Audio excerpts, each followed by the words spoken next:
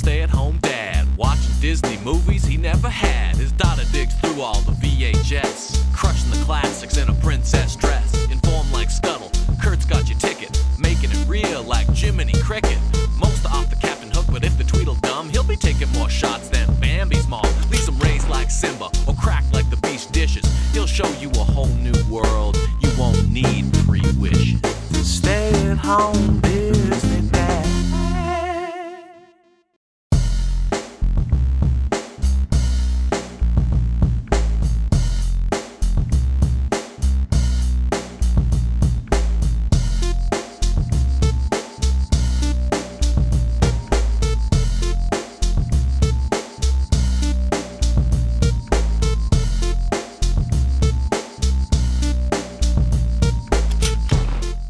The march through the Disney Channel continues this month with Geppetto.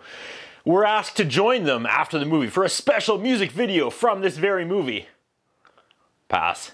We start with When You Wish Upon a Star, and we see Pinocchio, and my heart is warm.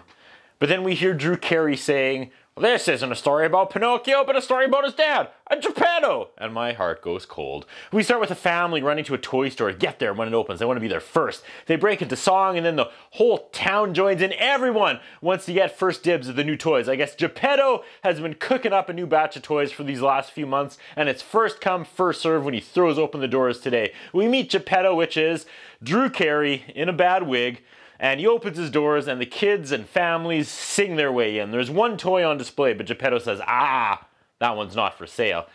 And then we see a real tabby cat. That's Figaro. That's wonderful. I wonder if that cat knew it was performing such an iconic role. Like when it was licking its own butt, it was like, I knew I crushed that audition. I'm Figaro. Carrie sings, asks, why people who shouldn't have kids have kids. And amen, brother. I don't know. I didn't need a musical Drew Carey Disney movie, and I can't help but feel like I'm not the only one that feels this way. He pulls out Pinocchio and sings to it. That night, the Blue Queen arrives, and it's Elaine from Seinfeld. It's funny to me that George and Elaine did multiple Disney movies, and Kramer and Jerry did not. Did they? I don't think they did, unless I'm missing something super obvious. I mean, I don't want to get too nerdy into like Disney lore, but I feel like it's kind of sacrilege seeing Elaine play the Blue Fairy in Pinocchio. She brings Pinocchio to life, and Drew Carey can't believe it, and I can't believe they made this. I should mention that though, the sets, as usual, excellent in this movie like they are in most live-action Disney movies. Like those are always A+. Here it's almost a shame. Geppetto just accepts that this wooden boy is now alive and tucks Pinocchio into bed, and then Pinocchio asks if they could switch beds for tonight. See, it's his first night, and it starts already. He won't go to sleep. He's asking Geppetto a million questions, and I feel like this was made by someone who hates kids. Like, I see what they're trying to do here. They're trying to be funny and, like, topical, like parenting, am I right? But watching this, it's giving me anxiety, because this is real. I don't like it. The next day, they go singing and dancing down the street. His friend says, I'm sure he'll grow up to be a fine young man. Knock on wood, and I hate myself, but that was kind of funny. The next day, he's going to stay inside with Pinocchio, and he's going to teach his boy to be a toy maker. But his disappointment son doesn't want to grow up and be a toy maker. He wants to drive trains. Again, this is written by someone with tremendous, like, son passing down the family business issues here. He wants to rename his shop Geppetto and Son. Pinocchio bumbles and breaks stuff, and Geppetto says, tomorrow, you're going to school. The next day, Pinocchio says, I slept like a log. And sleepy Geppetto, who didn't have a good sleep, goes, you are a log. He drops Pinocchio off at school, and he goes back home and goes to sleep, but there's immediate trouble at the school, and he's on his way back. We meet Stromboli on the way, and he's kind of skinny, but he's still just as unlikable. They get to school, and the fight Pinocchio started is still going on.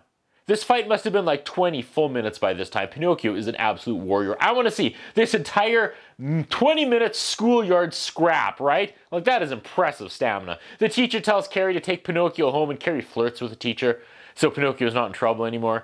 Carrie asks what happened, and Pinocchio says, I did what you told me to. I just imitated the other kids. And the other kids thought he was mocking them. The teacher tells him, be careful, because lost kids like him end up at Pleasure Island. Foreshadowing. Stromboli realizes Pinocchio is a little wooden boy. He sees dollar signs in his eyes. They fight, like Carrie and Pinocchio, and he says, I'll bet Stromboli doesn't yell at his son. And Carrie goes, fine, then go live with Stromboli. Mwah, mwah, mwah. Carrie tries to find the Blue Fairy, and Elaine eventually comes. Geppetto says his wish was defective. This is some monkey paw. Elaine now sings a song about how everyone is greedy and doesn't think their wish is through. Oh, she sings, when you get the thing for which you've yearned, then that yearning has returned. Great line. It's true. It's true. Geppetto dances with the Blue Fairy. And there's something about Drew Carey dancing with Julia Louis-Dreyfus that seems so above Drew Carey and so below Elaine. You know, like, one of them tells that story daily and the other has never mentioned it once. Geppetto comes home and there's a note that Pinocchio left and joined the circus with Stromboli like he threatened. Geppetto goes to the circus tent and he sees Pinocchio singing and dancing and everyone cheers. Carey sees that Pinocchio is actually a big star and he's liking it up there and he goes, maybe this is a better life for Pinocchio. Stromboli's in the back counting his money and Pinocchio is in a cage. He tells Pinocchio, we have to lock up our valuables. Geppetto comes in looking for Pinocchio and Stromboli makes up a lie and tells him the little wooden boy ran away to a big city. After Geppetto leaves, he checks on Pinocchio's cage and he's escaped. Stromboli runs out back just in time to see Pinocchio hop in a train car on its way to Pleasure Island. Stromboli goes back in and yells at his old ventriloquist dummy. Stromboli sings and dances around his tent and all his puppets and toys join in. Like he's not making the move, they're alive and they're dancing with him. This is the real movie. This is a horror story. Make this movie. Drew is out looking for Pinocchio and he runs into the Blue Fairy again and she's like, you're responsible for what you created, again with the projecting. Then he runs into a terrible magician who wants to follow in his father's footsteps, but he's a bumbler and Carey sees the other side of it. He's made a horrible mistake pushing his dreams on Pinocchio. That guy I think was Wayne Brady.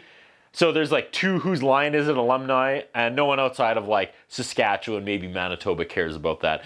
We get a violin version of When You Wish Upon a Star, and I'll be honest, when I started this journey, like what, 233 weeks ago, watching VHS tapes with my daughter, this song had no value to me. Now, I don't want to say it makes me cry, but it does not make me cry now. There's a weird part where there's a kid and an old man who have a machine that makes children. What is happening? Is this another lesson? More lessons. This can make perfect kids. If you want a boy, you can get a boy. That's a perfect child. And it won't ever run away. Is Jiminy Cricket in this movie?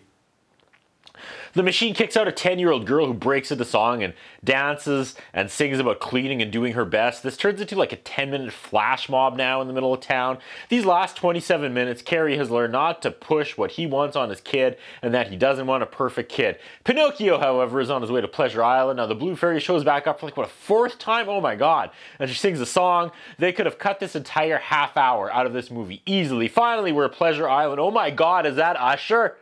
I gotta look this up. That was Usher. Oh, topical. That's Super Bowl, whatever, like last month's 2024 halftime show. Usher, why didn't he perform this song? It's too bad all these kids get turned into donkeys because Pleasure Island looks like a lot of fun. Pinocchio takes off running and Drew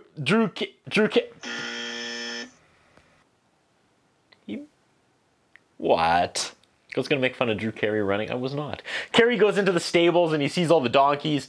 I know what's happening and I'm already terrified. They're getting sent through the roller coaster and they come out the other side as donkeys. Some mean guy says, all little kids make jackasses of themselves eventually. More projecting from the writers. They go through the coaster and they start turning into donkeys.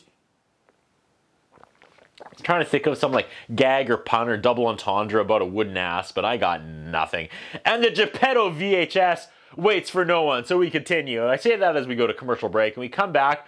The donkeys are being exported by boat, so Carey is rowing behind this giant boat of donkeys trying to save Pinocchio, and Pinocchio, the donkey, jumps out of the boat, and they're both swallowed by a whale. All that happened in like 30 seconds. Pinocchio and Geppetto are reunited inside Monstro's tummy. Pinocchio is back to normal because they explain when he jumped into the water, the donkey part, quote, washed away.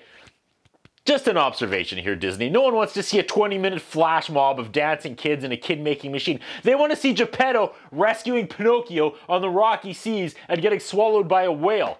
He keeps getting Pinocchio to lie so his nose grows and it tickles the hanging thing in the back of the whale's throat. It's a uvula. I spent most of my life legit thinking that thing was called a weenus. I'm serious. I'm not trying to make a joke. I have no idea who told me that it was a weenus, but it's a uvula.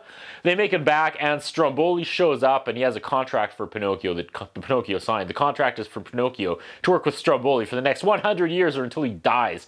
Carey says, you could take anything instead. Stromboli says, no. Carey says, you could take everything. He's like, really? And he looks around. Carey sings about how all he needs is his kid. Nothing else matters. And damn it, Disney.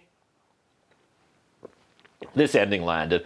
Of all the projecting the writers have added about how much kids suck and being a parent sucks, this song is parenthood. Sorry to sound like an but he sings about how once you're a parent, nothing else you have matters more than your kids. It's true. Stromboli then has a change of heart and he tries running away with Pinocchio. Blue Fairy shows up and is like, I got nothing, a contract is a contract. Elaine then uses her magic though and makes Pinocchio into a real 100% flesh and bone kid, making him useless to Stromboli, who wanted the wooden boy. We get a slow-mo run as Carey and Pinocchio charge into each other's arms. We get credits, and yeah, Wayne Brady was that failed magician. Look at him, taking time off from being a failed comedian to play a failed magician. Come on, I love Wayne Brady. That was a joke, people. Saskatchewan, Manitoba people are so mad at me right now. Like the only people that ever watched Whose Line Is It? Also, I can make this movie awesome just by changing one word, okay? Disney's Geppetto, starring Drew Carey? No. Disney's Geppetto, starring Jim Carrey. That's what I think about. What do you think? What we have is a concern about Curtis Anderson. His interviewing style is not the best. His personal appearance is not the best. I was wondering if the man has some kind of a hold over the channel that he's allowed to be employed for so long with the standards of journalism and personal appearance that he has. Thank you.